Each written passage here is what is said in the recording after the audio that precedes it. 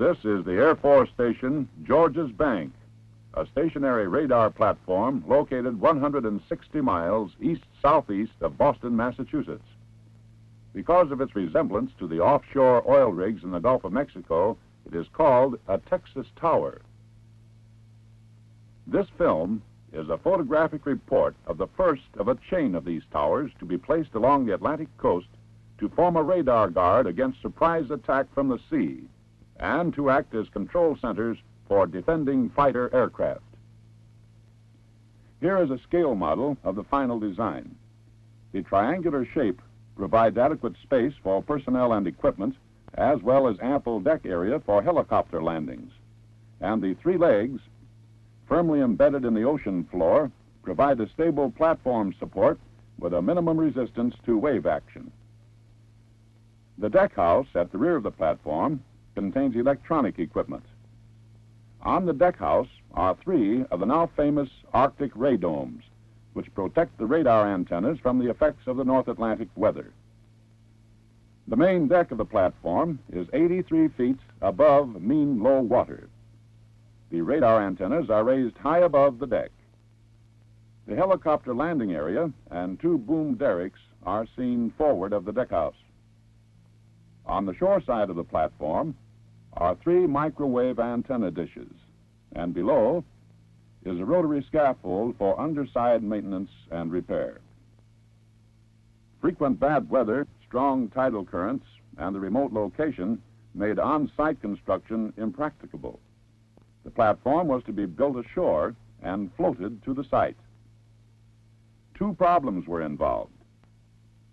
Could a structure of this shape and weight be towed over 100 miles to sea, and once there, could it be raised into its position 83 feet above the sea?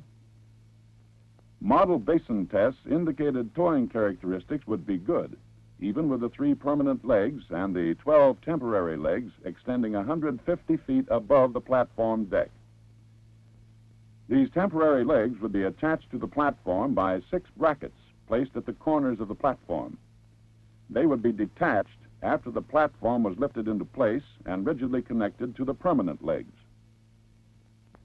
After the platform reached the site, all 12 temporary legs would be dropped simultaneously to the ocean floor.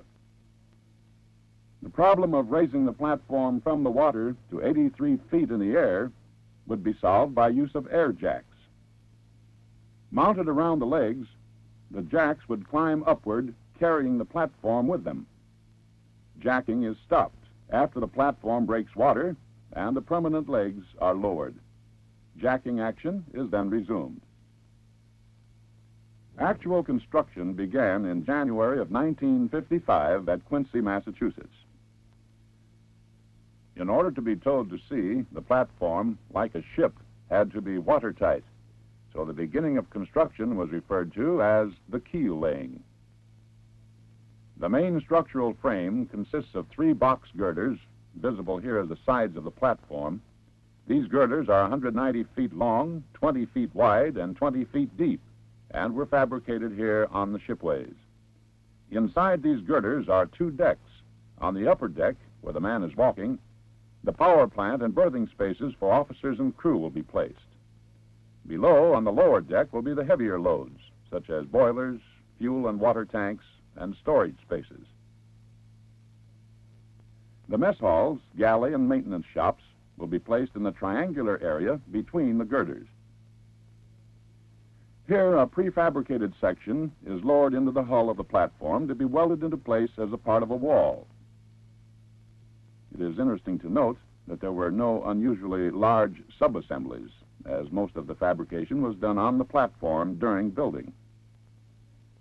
By May, the platform was nearing completion and was ready for launching.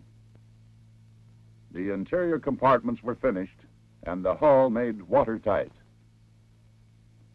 Only 4 of the 6 temporary leg brackets were attached at this time due to clearance problems in passing through the Fall River Bridge. The platform was now ready for launching.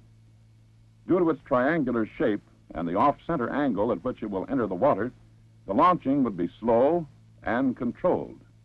Not as spectacular, perhaps, as a ship rushing down the ways, but just as effective. These piles of heavy anchor chain will be used as deadweight drags to slow the platform, and tractors will control its movement by pushing or pulling as necessary. All was in readiness. The crowd gathered for the launching. The platform was christened. The final restraining plate cut with a torch, and the Texas Tower was on its way to becoming the first Air Force station to be christened and launched. The ways were well lubricated, as you can see from the grease piling up in front of the skid, but the drag chains were effective and slowed the movement of the tower, while the tractors maintained control. The cables were paid out slowly. The platform neared the water, but then slipped sideways, colliding with a concrete footing. Under the platform was a jumble of wreckage, the result of a collapsed way, a mass of splintered timbers. The workmen attacked the debris immediately, but to complete the job, the tower would have to be raised and supported during clearing operations. Air jacks were brought in from the fitting dock for installation, and a huge floating crane was moved to the shipyard to lift the heavy temporary legs aboard. It also lifted this mobile crane onto the deck to assist in setting the legs. The mechanical gripper rings were placed over each leg well. Then, 2 air jacks were placed on each of them and the lifting bars connected. These bars secured the jacks to the platform. Sections of the temporary legs were picked up from barges alongside the platform and lowered into place through each pair of jacks. The platform was now ready for lifting. After connection to air compressors, the controls on each jack were operated manually, and the platform was raised high enough to remove the last of the wreckage.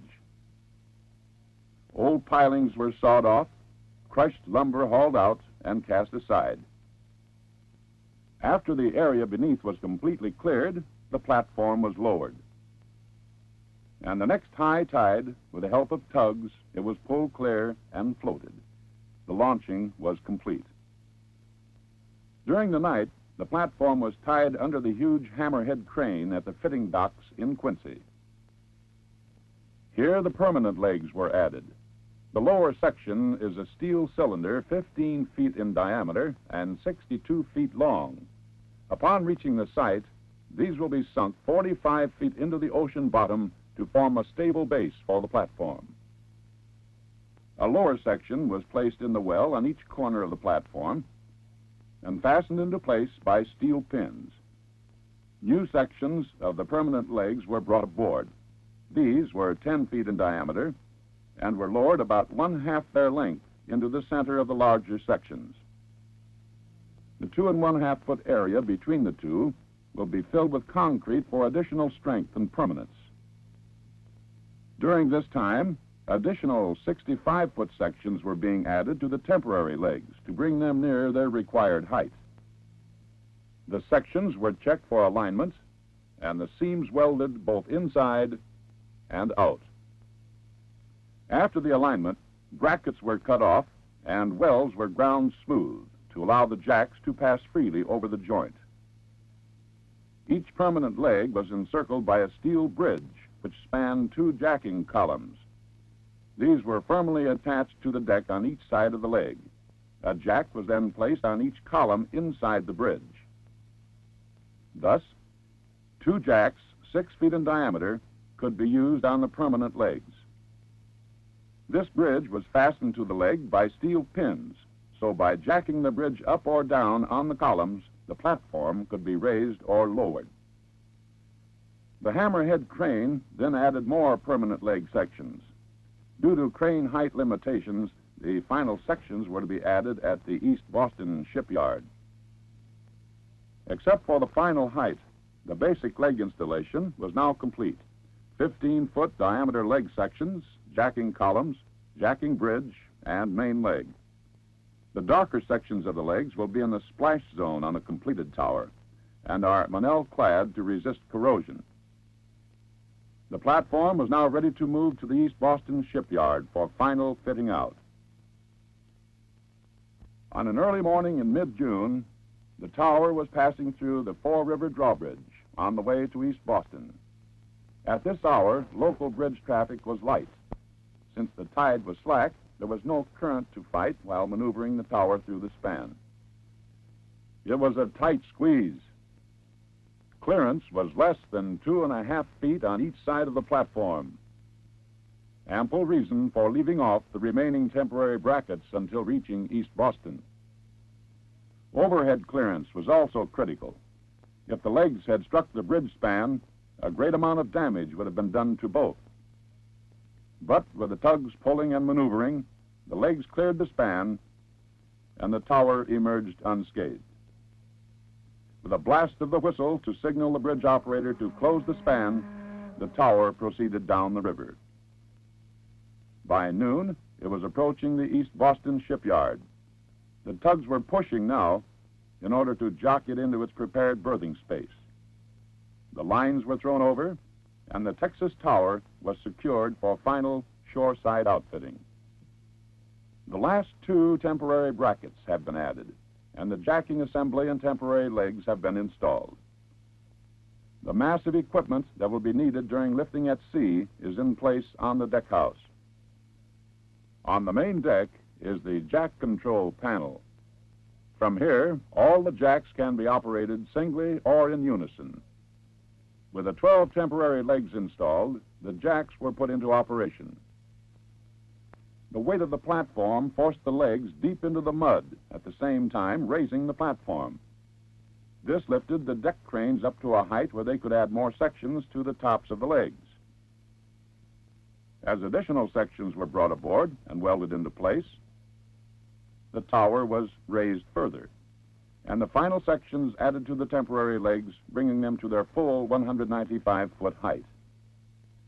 Underside details were also added at this time. These permanent well extensions add an additional 10 feet of bracing to the underside of the platform. Preliminary concreting operations were performed here at East Boston. The annular space between the inner leg and the outer caisson was filled with coarse aggregate and concreted by pressure grouting. Due to weight limitations during towing, the cutting edges of the main caisson were filled only to a depth of 14 feet. To make up for time lost during the launching at Quincy, the top section of each permanent leg was not installed, but brought aboard and stowed for installation at sea during jacking operations. The platform has now been lowered and is ready to be towed to sea. The equipment on the deck house was checked for stowage and everything secured for the voyage. Last-minute adjustments were made to the platform, and when the orders were given, the Air Force Station Georges Bank was off on its first and last ocean voyage. Underway, the platform was towed by 2 tugs, each with a separate tow line to the platform. In the harbor, where maneuvering was necessary, there were also tugs pushing, but these dropped back when open water was reached. The tower soon passed the limits of Boston Harbor and slowly proceeded to sea. The average speed for the trip was 3 knots, faster than expected as the sea was smooth. The tower arrived at the selected site at night.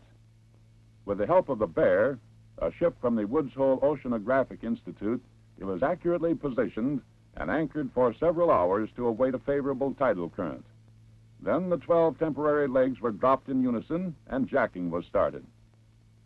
By morning, the tower was jacked up enough so that it had stopped bouncing with the waves and was starting to clear the water. As soon as it reached this stage, the permanent legs were gradually lowered. This took 1,800 tons of weight off the platform and afforded 6 more jacks for lifting. Aboard the tower, all were busy. The core drill took samples of the bottom to confirm that the ocean floor was the same as the original borings, a dense gray sand. Jacking operations were progressing steadily as the big jacks climbed slowly up the legs.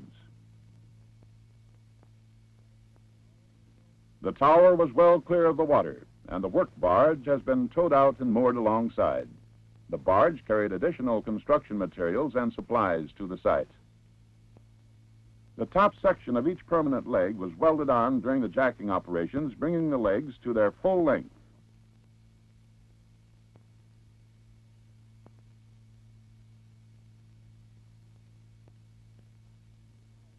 When the tower was jacked high enough for the deck cranes to have access to the top of the permanent legs, a 6-inch diameter dredge pump was hoisted up to be lowered through the leg into the caisson. To sink the caisson to its required depth, high-pressure water jets washed the sand from under the edges. The weight of the tower then forced the legs into the resulting hole. The purpose of the dredge pump was to suck the water-sand mixture out of the leg and to pump it into the sea. Water for the jets was pumped aboard through these temporary water pipes by large centrifugal pumps on the deck edge.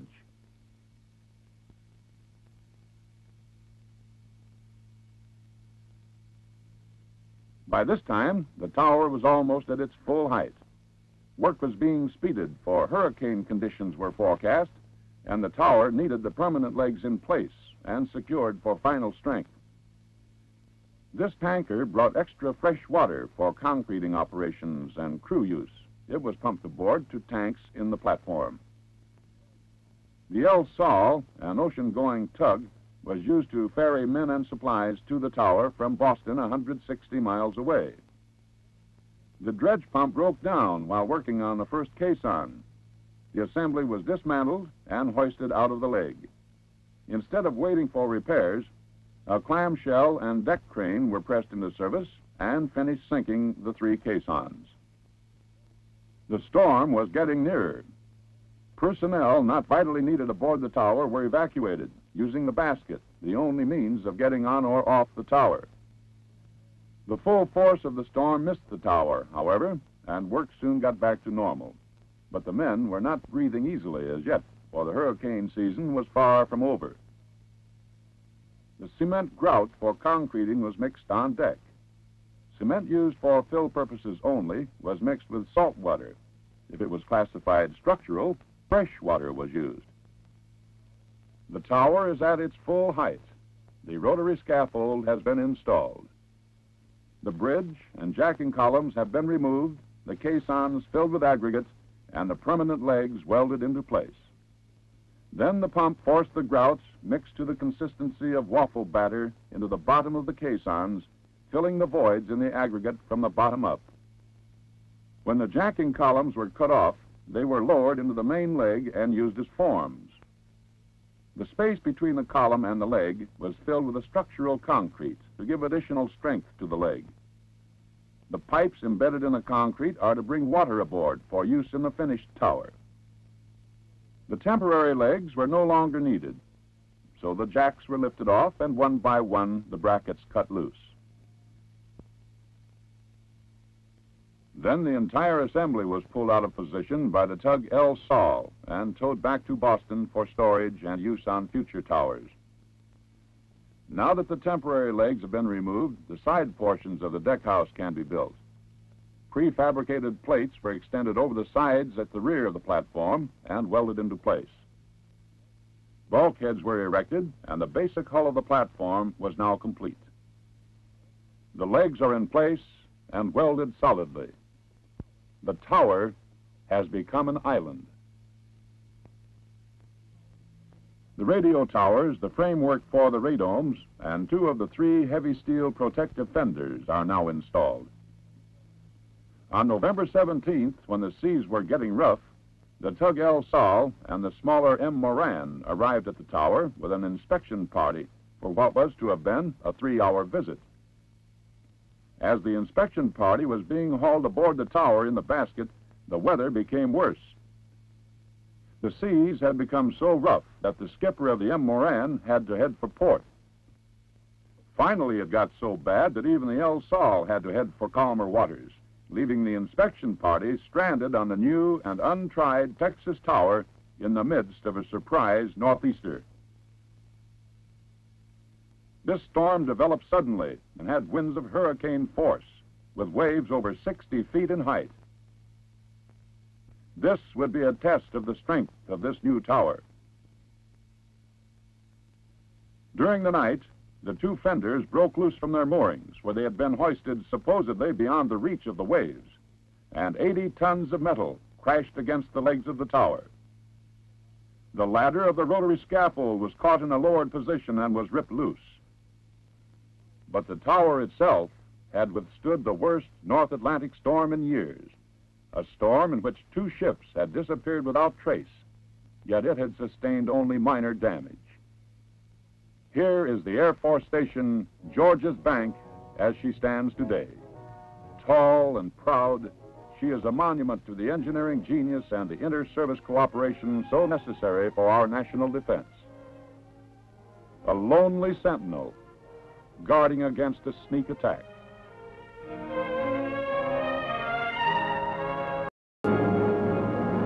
This is the Air Force Station Georges Bank, a stationary radar platform located 160 miles east-southeast of Boston, Massachusetts. Because of its resemblance to the offshore oil rigs in the Gulf of Mexico, it is called a Texas tower. This film is a photographic report of the first of a chain of these towers to be placed along the Atlantic coast to form a radar guard against surprise attack from the sea. And to our deck house are 3 of the now famous Arctic radomes, which protect the radar antennas from the effects of the North Atlantic weather. The main deck of the platform is 83 feet above mean low water. The radar antennas are raised high above the deck.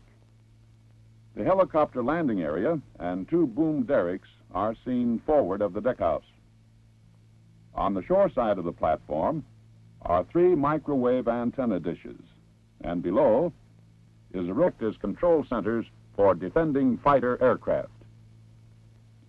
Here is a scale model of the final design. The triangular shape provides adequate space for personnel and equipment, as well as ample deck area for helicopter landings. And the 3 legs, firmly embedded in the ocean floor, provide a stable platform support with a minimum resistance to wave action. The deck house at the rear of the platform contains electronic equipment. On the model basin tests indicated towing characteristics would be good, even with the 3 permanent legs and the 12 temporary legs extending 150 feet above the platform deck. These temporary legs would be attached to the platform by 6 brackets placed at the corners of the platform.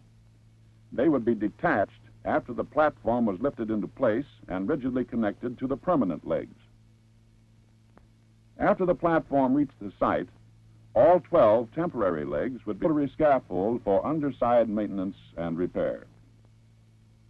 Frequent bad weather, strong tidal currents, and the remote location made on-site construction impracticable.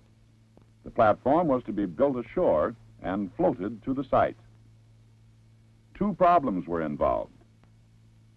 Could a structure of this shape and weight be towed over 100 miles to sea, and once there, could it be raised into its position 83 feet above the sea?